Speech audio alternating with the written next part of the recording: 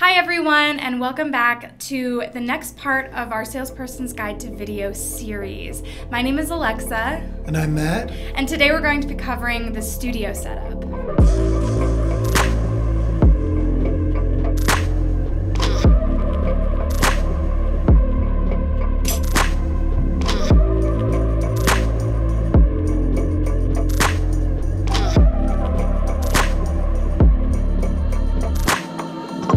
So this might be a setup that you don't use all the time, but it's definitely a great setup for your more professional videos. A studio setup is also perfect for evergreen videos that you'll use again and again, and they'll just live on for a while. You don't need a ton of gear to get started with the studio setup, but you can still end up spending anywhere between $500 and $5,000, and that's just for the basic setup.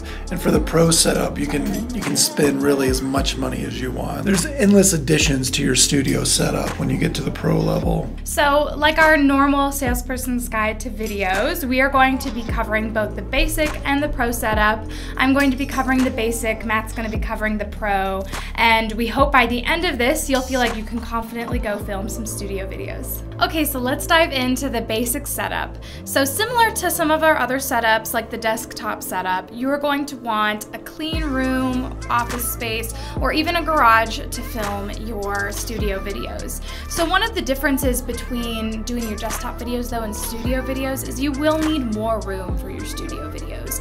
You don't just have a computer right in front of you, you have a camera on a tripod, and unless you have enough space, the camera will have to be too close to your face, which just won't work out well. It can be really flexible too. You don't necessarily need a huge backdrop, but you just need a clean space behind you and around you to film. So the next thing you need for your studio setup is a DSLR or a mirrorless camera. So here we have a DSLR, it's a Canon camera, and this is one of the more expensive models, so I don't know if this is exactly what you would want for your basic setup. One of the cameras we suggest is a Canon Rebel T6. This is an older model. I think you can get these for around $400. Another tip I would suggest is getting a used camera. Typically you can find ones in great condition and it won't be nearly as expensive as a brand new camera, so you can kind of save money with your basic studio setup. As I said before, this is a DSLR and we don't have a mirrorless example for you, but the difference is just a mechanical difference between the cameras, and typically a mirrorless camera is a little more lightweight, so it might be better for you if you plan to take it with you a few different places. Typically, your DSLR will come with a lens when you purchase it, and we suggest just using that lens for your basic setup. We have one right here, so this should just come with your Canon camera, and it'll be all ready to go. So normally, the lens it comes with as well can zoom in a little bit, so you can frame things just right for your video. So the next thing you will need is a tripod. So the thing I love about tripods is you can get really inexpensive ones that work really great.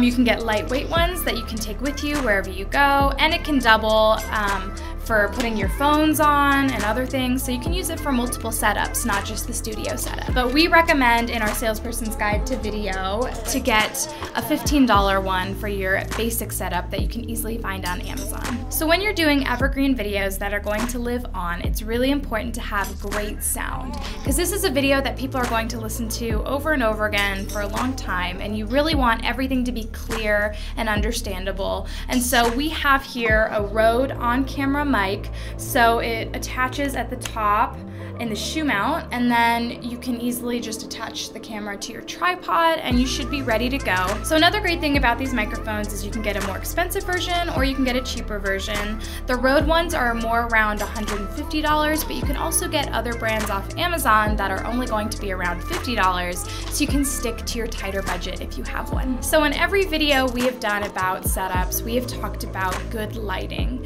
and the same applies here. When you have a studio setup, you're going to want to have great lighting because these videos are going to live on. So when you film your videos, if you have natural lighting as an option, we highly recommend using that. If you have window in your office or your studio, you can make sure you're kind of aimed in front of it so the lighting is facing you and lighting you up.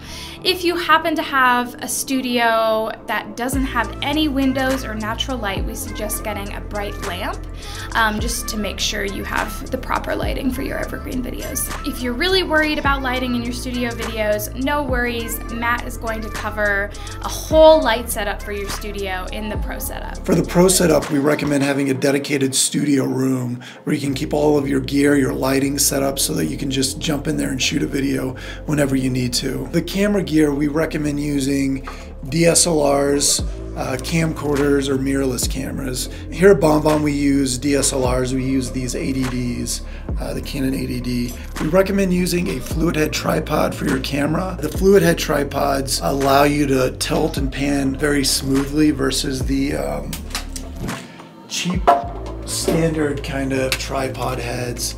You can't tilt and pan quite as smoothly. You're gonna get some shakiness and some like jarring movements as you're starting and ending your pans. What we're using to shoot this video right now is actually a Manfrotto tripod, and they make really good fluid heads. We only have one of them and we're shooting with it right now, so I don't want to use it.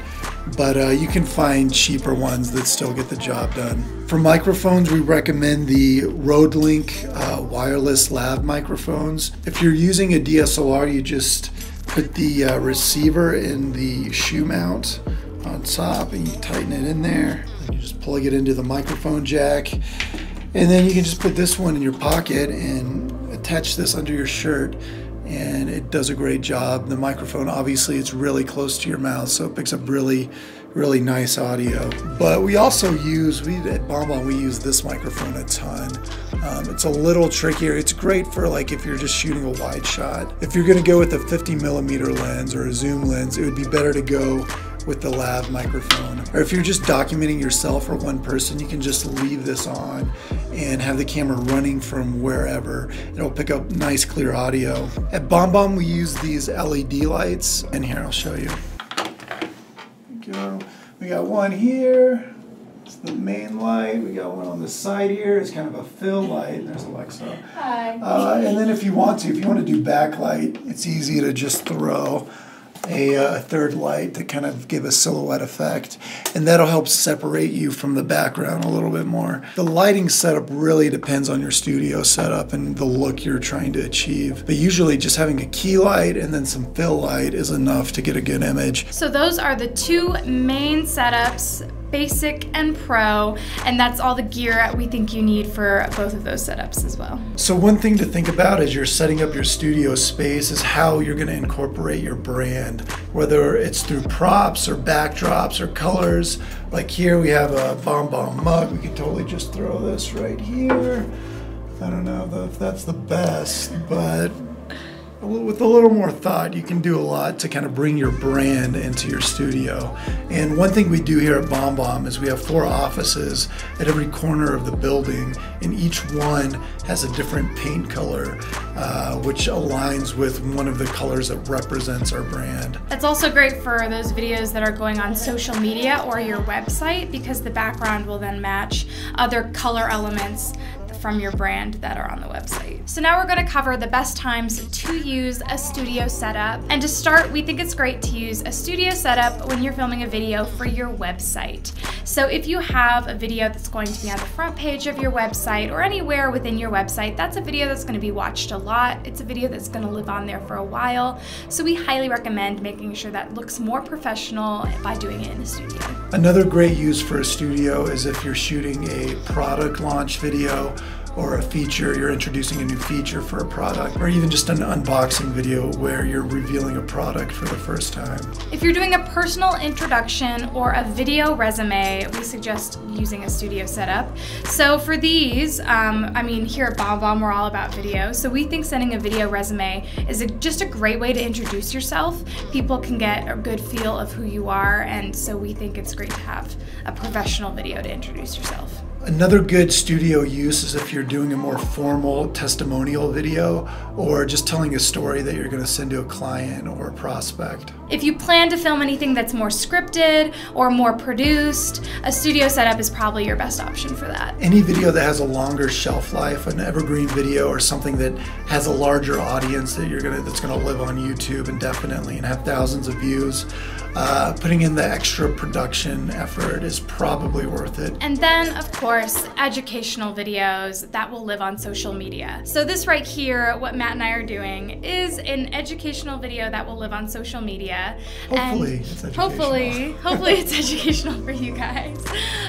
But we did use more of a studio setup for this whole series. We have the studio lighting, we have the DSLR, the nice tripod, the microphone, and we're just trying to keep this video looking really good and sounding really good so everybody can get the most value out of it on social. Your studio setup can definitely be more casual. I don't know about you, but when I think sometimes about a studio setup, I think of a white backdrop, nothing around you, you just kind of standing there in front of a camera, but that's not always the case. It can definitely be like what we have going on here with a painted wall and a shelf. We have a desk in front of us, and we're just in an office studio room. So you can definitely have a more casual vibe with your studio videos, and that might fit your brand better. Another thing to think about in your studio setup is how you're going to present yourself. Are you going to be sitting or standing? And usually your posture communicates a certain level of energy, whereas if you're sitting, you're more relaxed. If you're standing, you might be a little more engaged. So you just got to understand what fits best with the content that you're shooting. Another thing we recommend with studio videos is maybe adding in some B-roll. So if you have a video kind of like ours right now and it's going over 5 minutes, people might get bored just watching you sitting in a studio for that long of a period of time. So we recommend throwing in some B-roll that you've taken after doing one whole shoot of your initial studio video. Otherwise, it can just start to feel more like a lecture, which is fine if that's what you're going for. But adding some B-roll can actually kick up the production value a lot and really doesn't require a lot of extra work. I would just encourage you to be creative with your studio setup. Find your own voice, find your own style. Like, the studio setup gives you the opportunity to explore how you want your content to look and feel. Another important thing is to block off enough time for your studio videos. Typically, because these are more produced, they might even be scripted, they will probably take you a little more time than a simple desktop or mobile video. And it's also important to be patient with yourself. You're not going to be perfect, and your studio videos aren't going to be perfect the first shot, most likely. So just block off enough time to really get the shots you want and say things how you want, so you can just have great evergreen videos afterwards. So the next setup we are going to cover is the on-the-go setup. With the on-the-go setup, obviously there's a lot of opportunities to use your mobile phone, but there's so much great gear out there. There's so many good mirrorless camera options and DSLRs that we're excited to dive into all that. So we'll see you guys in a few weeks for the next part of our series. Bye.